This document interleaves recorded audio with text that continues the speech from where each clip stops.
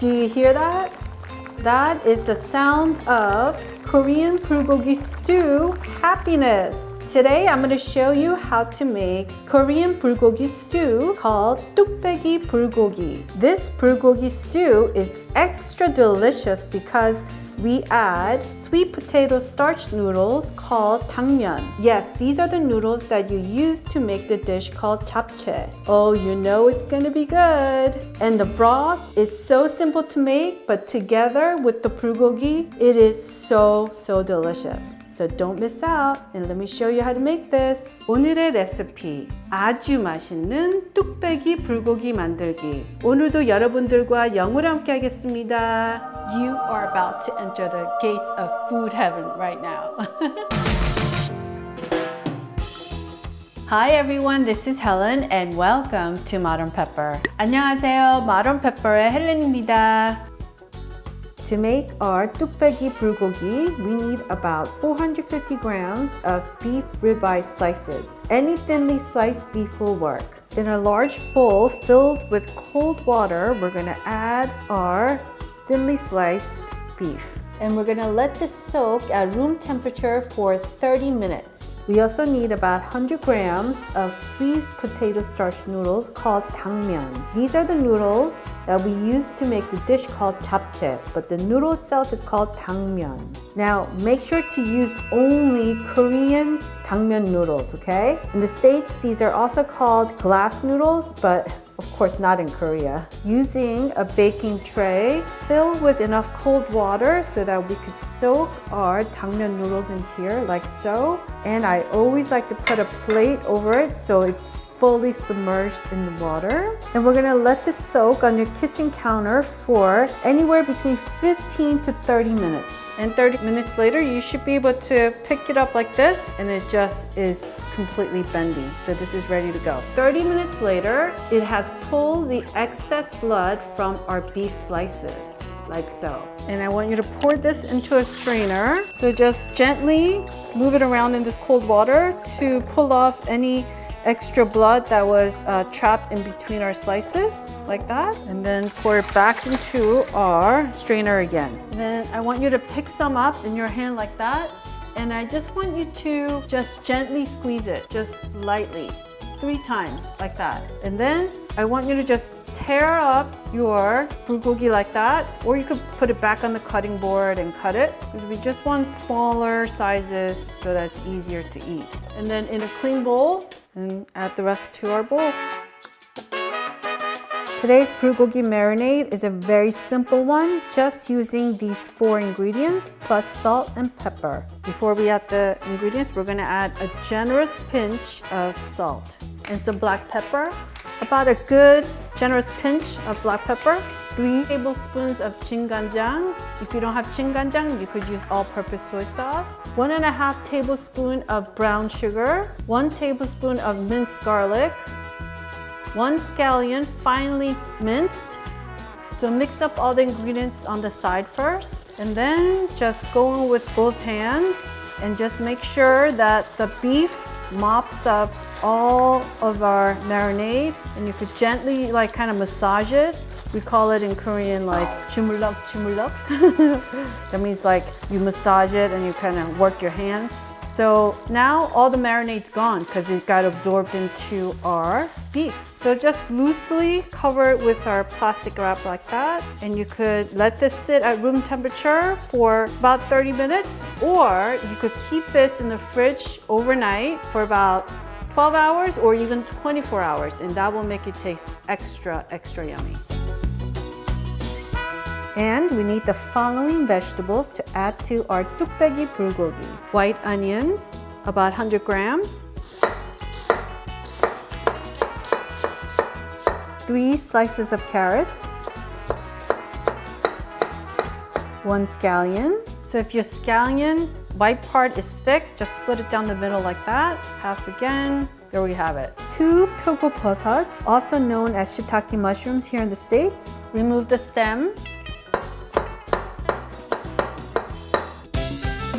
Now this beef bulgogi stew is called 뚝배기 bulgogi because of this clay pot called 뚝배기. Your earthenware clay pot, it is super strong and could retain really high temperature. You could buy this at any Korean supermarket, or I'll have the link in the description box below. And today I'm using a size that's about 3 liters or 12.5 cups of water inside. Add 5 cups of water to your 뚝배기. And of course, if you don't have 뚝배기, just use any heavy bottom pot. Cast iron pots are also great for this. Set your heat to high and bring it to boil. And to our pot of water, we're gonna include the following ingredients. I have 1 thin slice of Korean radish called mu, weighing in about 40 grams. If you don't have Korean radish, you could use one of these round pink or red radishes that you could find at your local supermarket. And 2 cloves of garlic, crushed. 1 scallion, just fold it in half and just dunk it in there. 2 small pieces of dried sea kelp called dashima, and 1 tablespoon of 국간장. If you don't have 국간장, you could use all-purpose soy sauce. And then we're gonna cover with the lid. Turn down your heat to low and let this slowly simmer for just 10 minutes. All right, so it's been 10 minutes and let's take a look. Ooh, look at that. So if you wanna just use hot water instead, then you can. But you know, when it comes to food, what you put into it, you literally get it back in terms of how delicious the food comes out. Okay, so we're gonna turn the heat off and we're gonna pull out everything from our pot and put it in our bowl like that. And then make sure to squish to put back our delicious broth. So what do you do with this?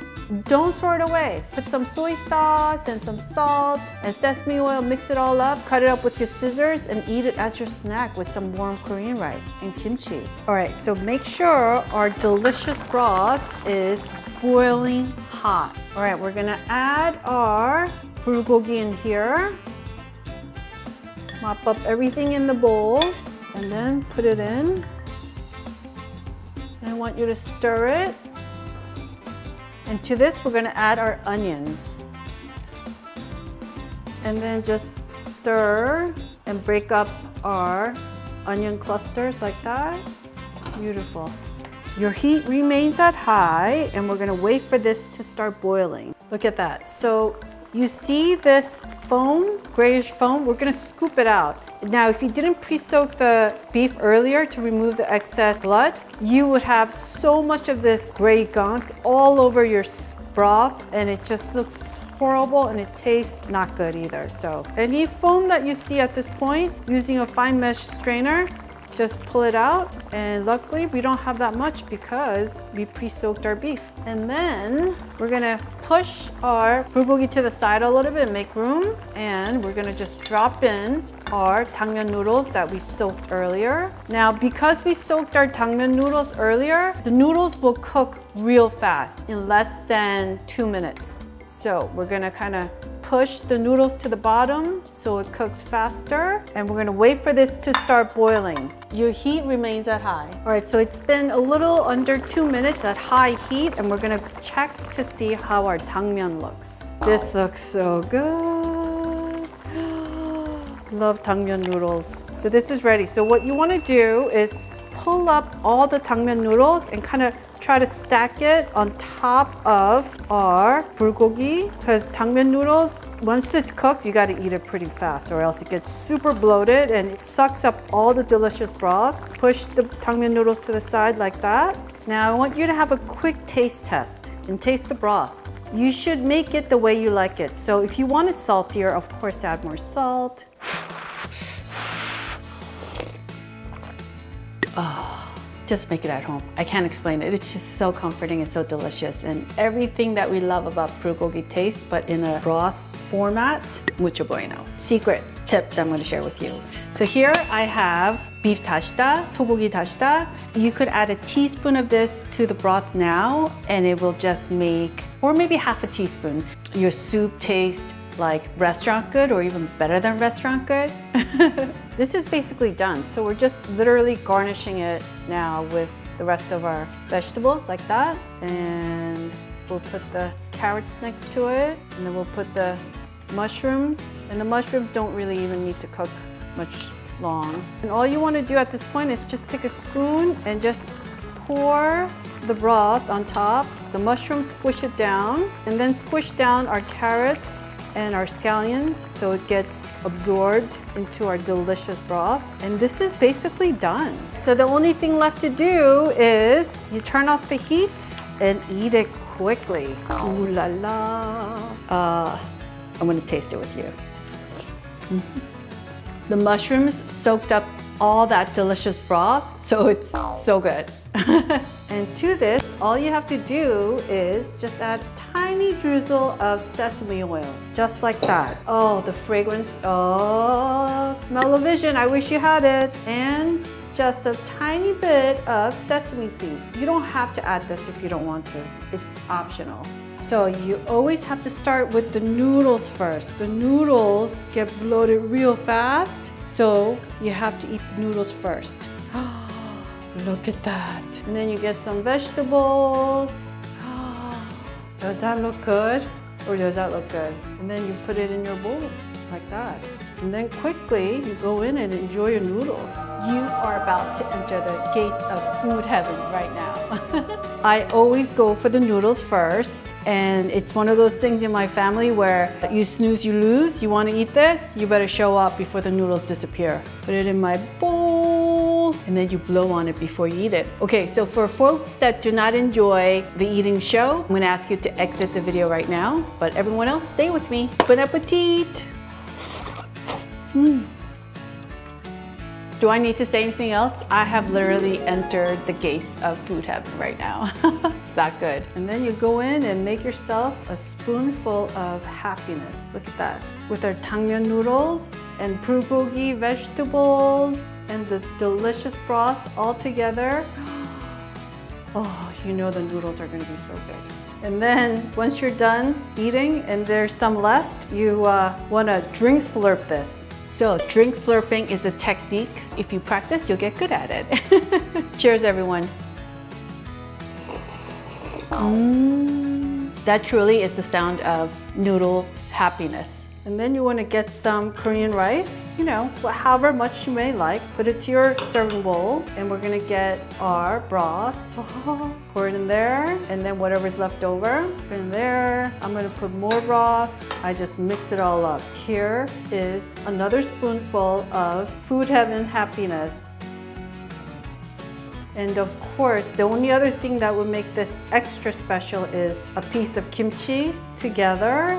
Oh, even better. Hope you enjoy this at home. I'm sorry I can't feed you.